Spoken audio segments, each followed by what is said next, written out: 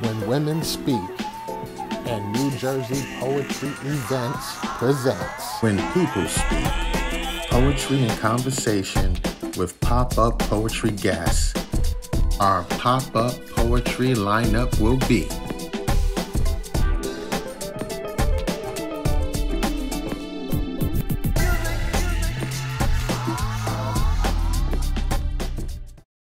Wow, James, what a powerful intro. Welcome everybody out there in Facebook land. Welcome to When People Speak.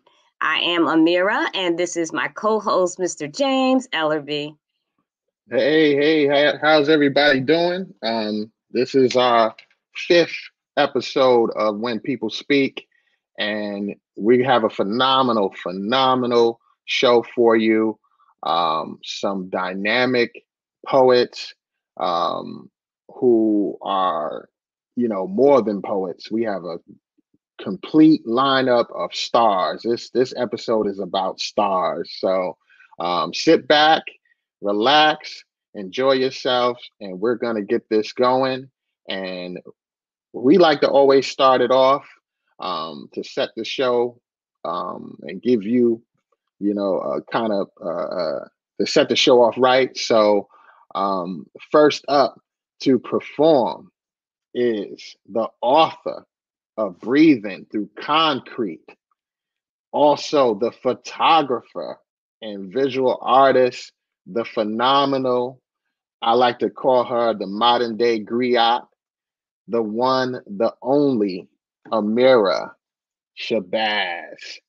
And here's her little promo about the phenomenal Breathing Through Concrete.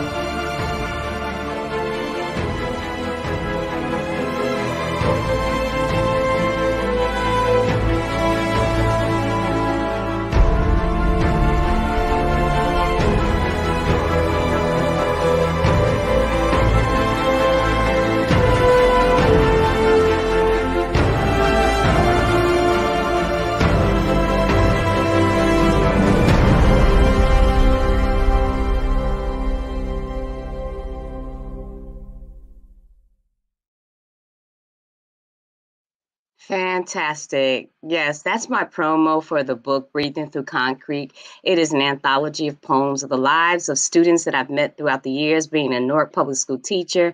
I think that the promo in itself is amazing. It is an intro, absolutely, to some of the poems that you'll find in that book. All right, so if you want a copy of Breathing Through Concrete, we will put that information up later in the show. I'm on Amazon. I prefer the purchases be for me. However, if you cannot find the link, you can always go to Amazon. So I'm going to start our show off with poetry, because James and I are not only authors, both of us, we're also poets.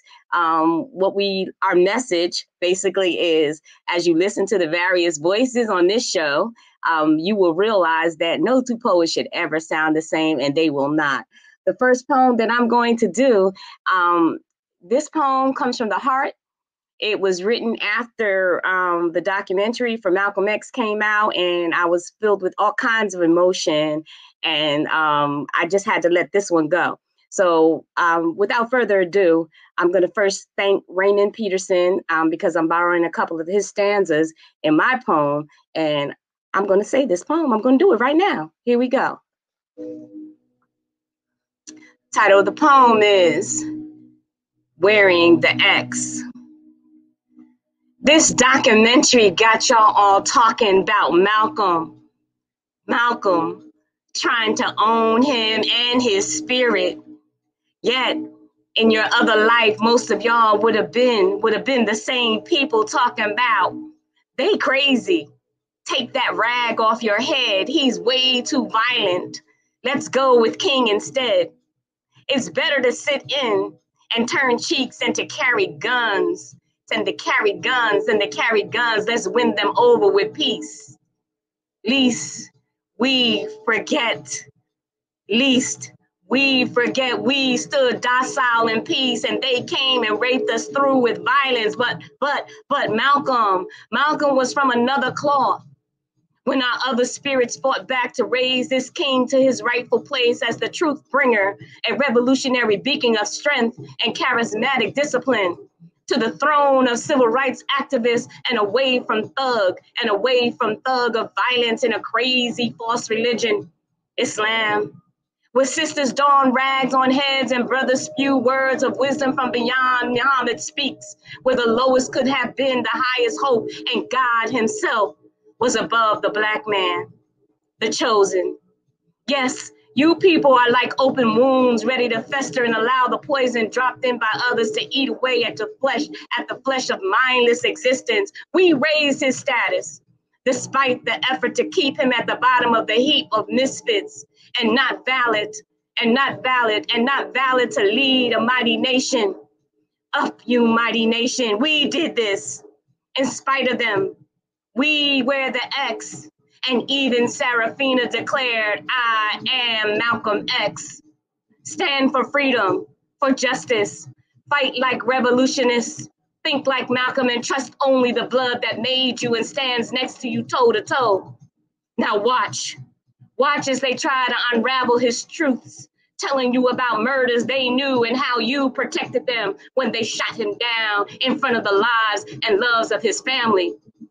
Watch as you hate a whole congregation, a whole religion, a whole city, a whole dirty city of liars and conspiracies, a whole nation of black seas of blackness, black Muslims. Watch as you walk away from truths filled with self-hate once again, breaking ties with your ancestors. Even Alex Haley told you, those ancestral chains and ties lead right back to Islam. So hate it. Break your connection again. Irony. You love to hate the X. Malcolm wore it as his badge. It covered his heart and fired his stride. You hate what he loved. Who taught you that? They knew all along who was responsible. They knew who's killing you now. So when they shot Malcolm Little down on the stage of the Audubon Ballroom, when his life ran out through the bullet holes like people running out, then murder began. His blood soaked the floor, and one drop found a crack through the stark pounding thunders, ripped under the stage and began its journey. Burrowed through concrete and into the cellar and dropped down into darkness, exploding like quicksilver. Pellets of lights, panicking rats, paralyzing cockroaches, tunneled through rubble and wrecks of foundations. The rocks of the buttress of the bowels of the city flowed into pipes and power lines and the mains and the cables of the city. Our city, their city, our world, their world, 1,000 fiery seeds. And at that moment, those who drank the water where he entered, those who cooked food where he passed, those who burned light while he listened, those who were talking as he went, they knew he was water running out of faucets, gas running out of jets, power running out of sockets, meaning running along taut wires to the hungers of the living. And it was said, whole slums of clotted Harlem plumbing groaned, while minds opened and swallowed it whole and sundered free that day, and disconnected gas and light and went on and on and on. They rushed his riddled body to the hospital on a stretcher, but the police were too late. It had already happened.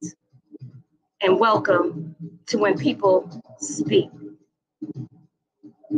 Mayor, a phenomenal piece about our brother, dear brother Malcolm.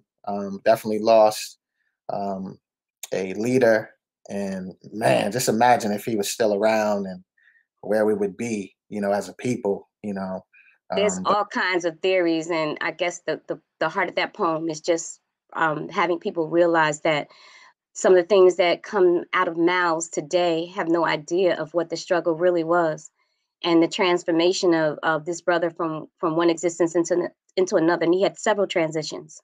And of course, this conversation could be a whole program in itself. So I don't want to take that kind of time to even suggest that we belinger this conversation any longer, because there's so much to him.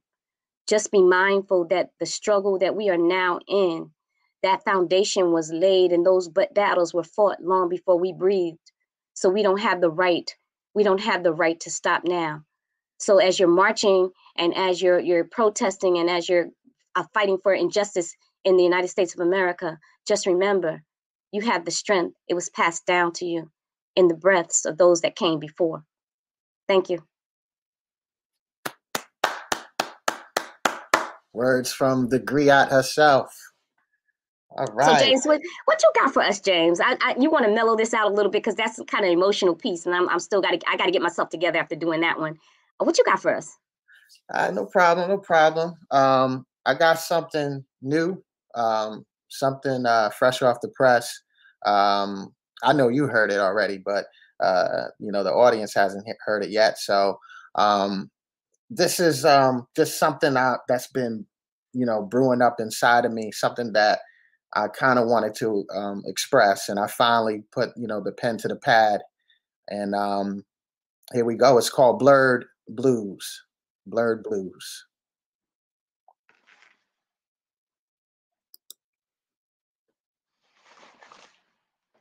One of my fondest memories in middle school was to make something explode or bubble over onto my desk. Who would think that making a complete mess in my science class was beautiful? Who would think that dropping small toys to demonstrate Newton's law of motion was my version of dropping science?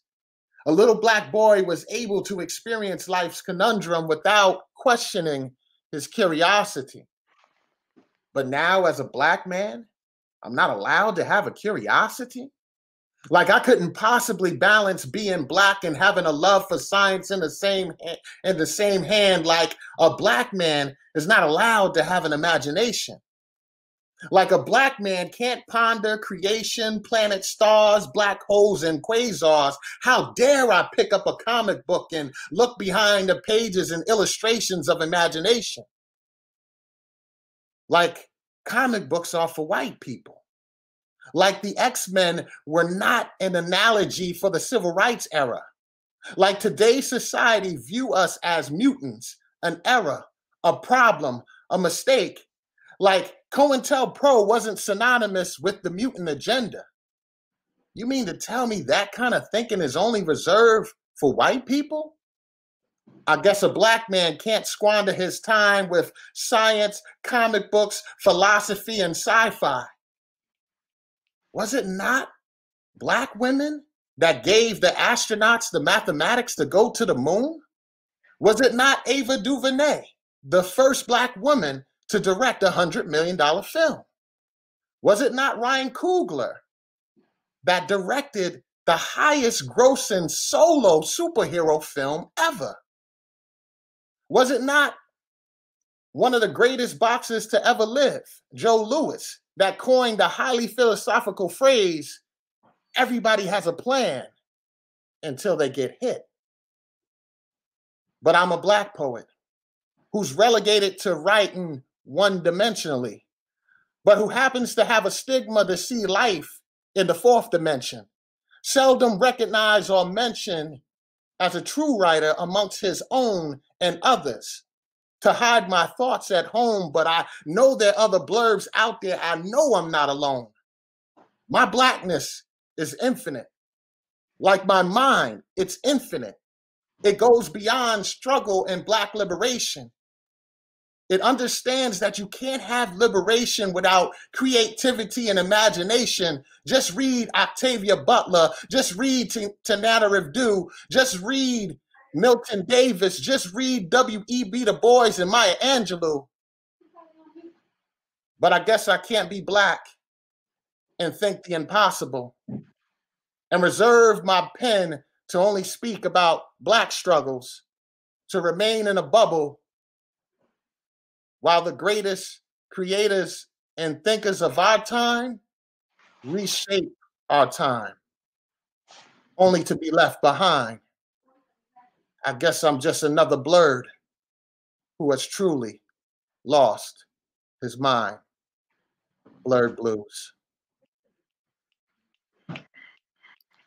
You said that you were excited about this show, and I want to tell you that the first two poems, not that it was me, but the first two poems have set the precedence here. So I'm really, really getting super excited to see what the other poets have to bring to our platform, because we made a huge selection in terms of the talent. But that poem right there, brother, that was absolutely off the charts. Thank you for sharing. Thank you. Blurred Blue. How do you say it? Blurred Blue. Say Blurred that for me, please. Blues, like Black nerd. Blurred Blues. But I happen to know that firsthand, that you are definitely a Black nerd. I don't want your secret out, but you're definitely in that category, probably the king of, but that's all I'm gonna say on that. So who's next on our show? Let's move this along. Who's next? Well, we got another dynamic poet by the name of King Day. And let me bring him up to Come on, King. Come on up here. Bring him up to our show. How you doing, King Day? How you doing today? I'm doing well, moving in abundance. So, thank y'all for having me on. How y'all doing today? We're fine, and we're happy to have you here. We can't wait to see what you have to share with us. Definitely. Yeah, but before you go in, I want to give you your proper due, because you definitely, the people need to hear who is this poet by the name of King Day. So King Day, or other known as Deshaun Johnson, has made a commitment to uplift youth, friends, family, and his community. King Day, born and raised in Silk City, for all of y'all that don't know, that's Patterson, P-Town. Oh. Graduated from William Patterson University and now teaches middle school in Patterson. King Day's history with poetry and spoken word is not lengthy, but he has quickly engulfed himself in the New Jersey poetry scene. King Day is 1/4 of a poetry group that goes by the name of Kings of the Collective. Silky smooth how I churn these words and concepts out my mental like butter.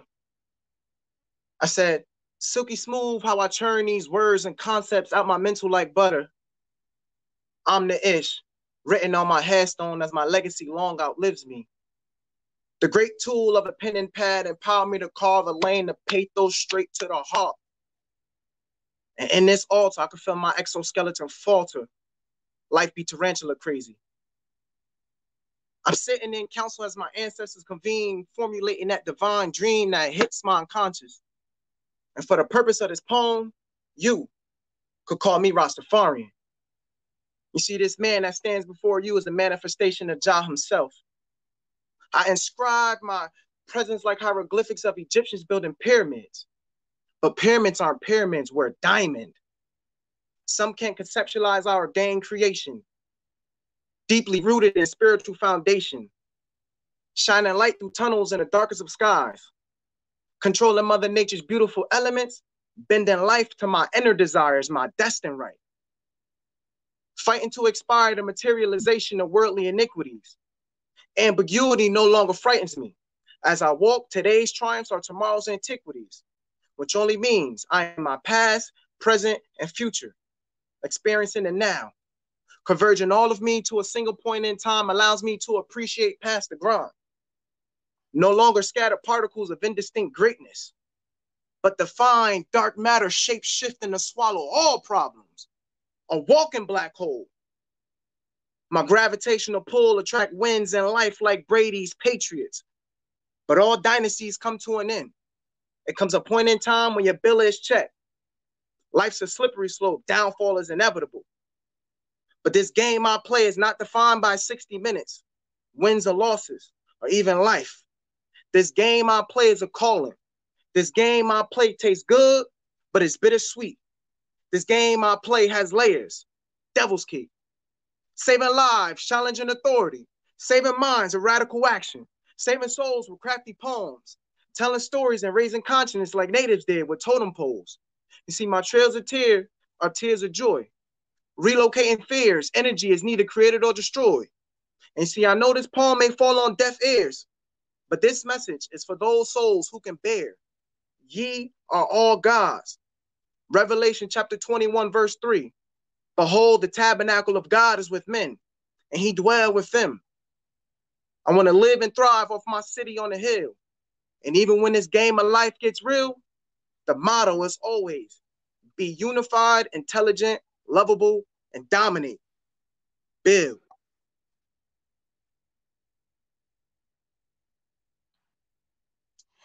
King Day, you're definitely on that level of the type of talent we like to see on When People Speak.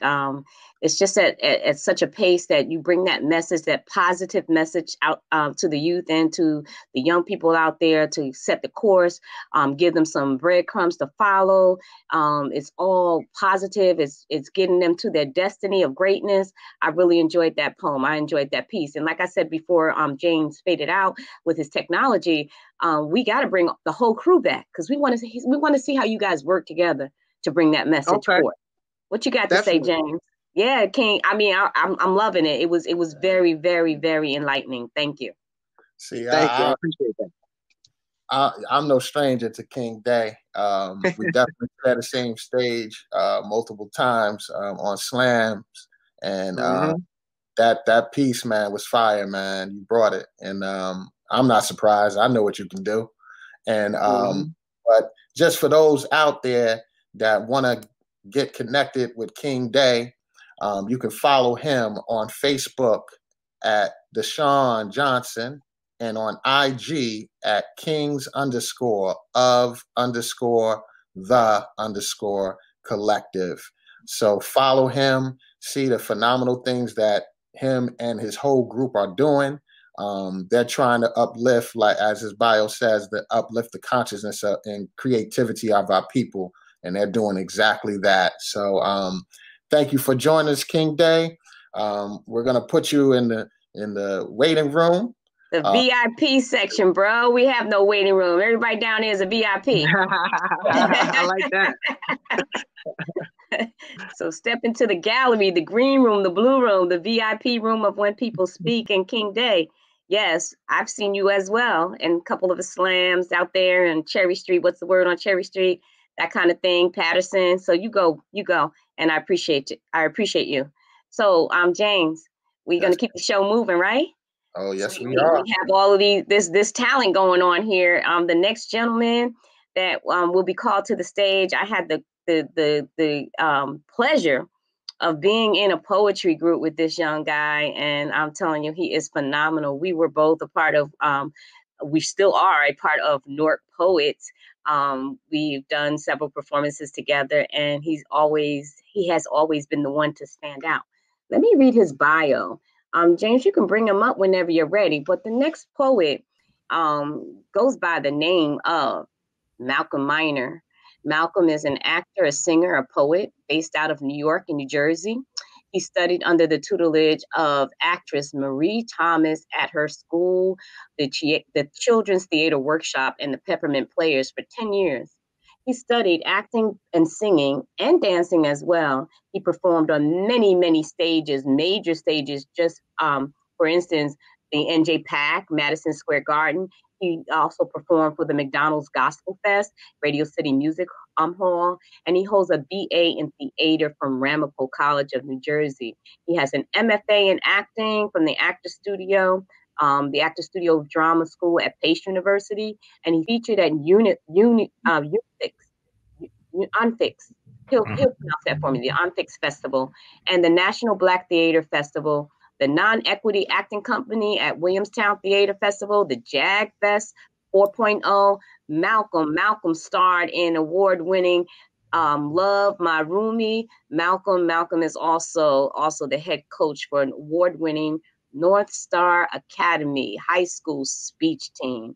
Ladies and gentlemen, welcome to our stage, my friend, my fellow poet, Malcolm Minor. Welcome. How are you, Malcolm? I'm doing well. How are you all tonight? We're great, but I mean, after reading that bio, I'm like, you sure you had time to step up on the stage, bro?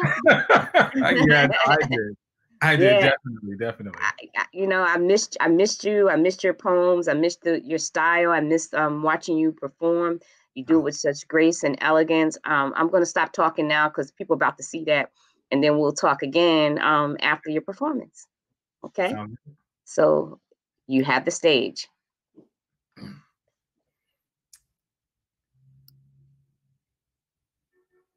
They won't stop until our blood fills the Tallahatchie and the Mississippi, spilling over like their glasses can't ever be half empty because they can't never get full, like mama didn't feed them, breed them, their greed, their trauma, our trauma, their sins, their needs. How hollow must their stomachs be to never have hunger pains? And even like spoiled children, they crave one more drop from her breast. Because that's all white babies knew how to do. To cling on a black body, suck her dry, demand for more, cry until she gives in, swollen because she has nothing left to give, and so it takes her life. Because isn't that what they do best? Too busy saying, let us take a bite out of black on black crime. I guess a black body tastes better with confusion, disruption, distortion, sweet lies twisted around the necks of strange fruit. I bet you didn't know we were walking mills, dancing across the plates of our masters so they don't pick at our bones. When will they realize that all black people aren't athletes? With all the mental gymnastics we go through in this ever-changing Olympic paddle held just for us, where white folks change the rules just for us, just because they wanted to keep us for themselves so they can say black folks are just for us. And we tired, real tired of not breathing, not sleeping, jogging, not walking, dogs in our parks. Tell me why they put cuffs on our hands in Harlem while they get to stroll in Central Park. It ain't farce. Black life ain't lost on you, nor does it perplex you. Admit it. It feeds you, fuels you. Without it, you wouldn't be you. Addicted to us because you can't live with your own identity, your own society, your own vices got you hooked, crooked, looking for us, your next fix on Netflix. Meanwhile, social media always delivers that next shipment of that ghettoized sensation. That black flesh that keeps you elated, inflated with a sense of purpose. It's no wonder on slave ships you had to lay us all out to put us all in. You knew it all along. We were your secret and your recipe book for justice. Sprinkling us in when needed and scooping us out when you've had too much. Leading us to believe that the root of our problems were just us, framing it as it just is. And I wonder, how many of my ancestors' bones must lay at your riverbank before you no longer need King's dream? Before we are no longer necessary by any means X? Until little black boys and little black girls can live without the fear of the miseducation of little white boys and little white girls. When will this party end? Before or after the cops roll up on us? playing beer pong with our emotions, taking shots off of our reactions, gazing at our necks for a treat. I want out, but I can't breathe. For every hashtag seen and unseen, for every dream deferred between a noose and a tree, for the ignorance that suicide was their option of choice, for every mama, big mama, and pop that knows the taste of Jim Crow better than they know justice. So please, how long must you choke me before my black turned blue-skinned life would matter? So be advised, the world is watching televised. Your sins he's counting. And until you learn how to write the lyrics of your own sad song, leave me alone. Thank you. Woo! But I did the bio, so I'm going to recover and I'm going to let James say something. I'm going to let James say something first. But you are blowing up our line, our Facebook live feed.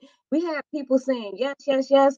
We have people throwing clothing at you, like intimate apparel and all that kind of stuff in a virtual world. That's how bad that poem was. It says spit poet, snaps, captivated. Wow, leave me alone. Snap, snap, snap. Somebody did so many snaps, they ran out of space. And then there's another person throwing clothing at you again. So I'm just saying, bro. I'm just saying. This is that poem that I've been I told you about months ago that I was like, I'm still working on something. And this was that poem. Yeah, see, like we have this magnetism. We go out places and we kind of meet each other. We were on the waterfront out there in Hoboken. Mm-hmm. I was like, wait a minute, that dude walks like, is that Malcolm? And he's doing the same thing. He's with his friends. That Mira? And we just run up and go, oh, we haven't seen you so long. Yeah, he told me about this poem. And I'm so glad that you chose When People Speak to present it. It's the first time. First time, and it doesn't need to ever go away. That was amazing. I can't even give you any more props for that because the audience is already like on fire with their comments. One thing I will add to this is that James had never met you. So I was like, yo, James, you gotta put him on the show. He's like, well, Amira, and it's like, I'm gonna trust your judgment, Amira. If you say that this brother is good, he's gonna be on the show. So James, now what you got to say, James? No, I just need to know one thing. When's the next movie? When play? Whatever you are doing, just let me know because I need to be there. Because my brother, that was acting. That was that spoken word, people. That spoken word. Thank you. That's making bringing life to words. I'm just come on, James. Let's give it to him. Thank you. I appreciate it. Malcolm, I appreciate you. I appreciate you, and you probably get another call to come back. That's a call back. You know what that is. That's a call back. Thank you, Malcolm. No, we appreciate you. Thank you, and the audience loves you. Thank you, sir. Yeah, and before he goes, just all those out there, you need to follow him. Go on Facebook, look him up, Malcolm Minor, rising star. I predict he's gonna get an Oscar. That's what I predict. So Malcolm, before you go, do you have any plays coming out? Like that we can come in and see you? Unfortunately, no. Everything is shut down right now. Oh, yeah, that's right. What am I saying? So listen, you hit me up. Virtual. You hit me up whenever, even if it's virtual, I'll support that. So, inbox me, DM me, text me, whatever, and let me know. Got it. I will. Thank you. Okay. Thank you. Thank you.